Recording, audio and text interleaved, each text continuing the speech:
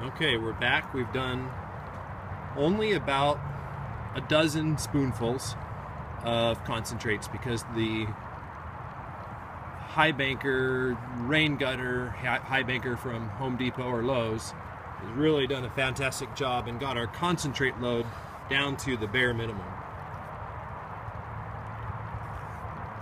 We really found a lot of fine gold.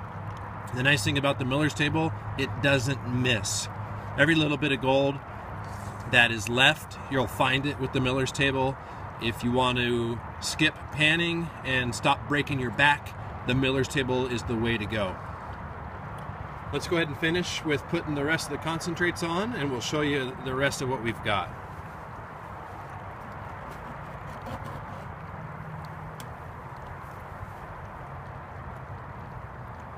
Spread it out. Good job. Okay. Good.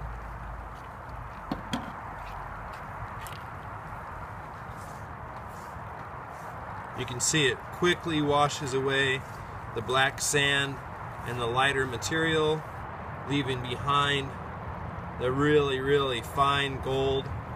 And you just need to adjust your water pressure so that it slowly, slowly, slowly washes everything away and leaves that fine, fine gold material.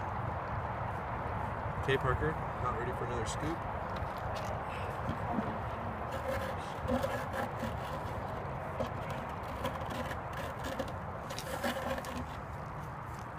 Give me just a second. So there's a nice little fleck in that. Okay, Parker, go ahead and give me another scoop.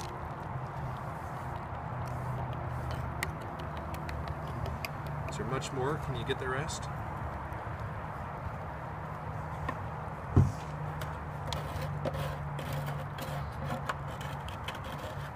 We'll give you one more sneak peek of what we've got going on here and what we've caught so far.